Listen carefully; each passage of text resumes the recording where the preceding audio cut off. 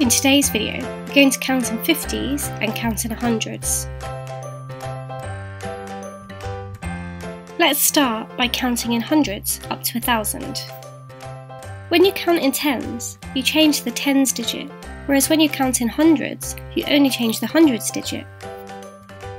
0, 100, 200, 300, 400, 500, 600, 700, 800, 900, 1000.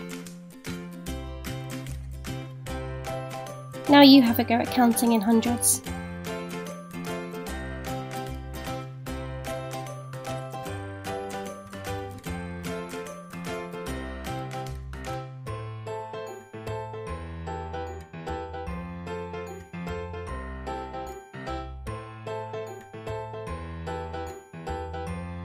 Now let's have a look at counting in 50s.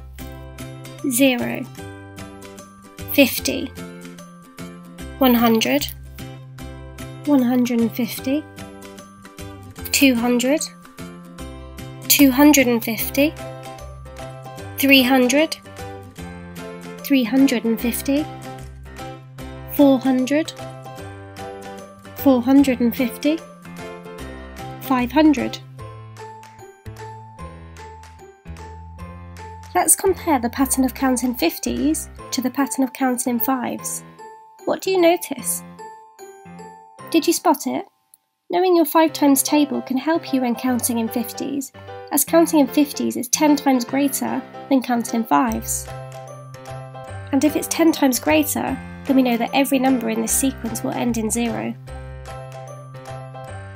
Now it's your turn to have a go at counting in 50s.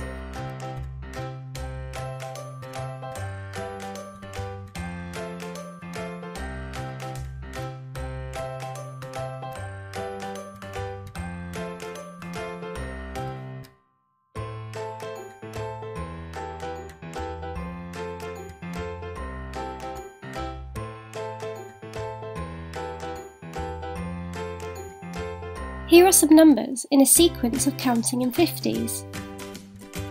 One of the numbers is incorrect. Can you spot the odd one out? Pause the video to give you time to work out the answer. Press play when you're done.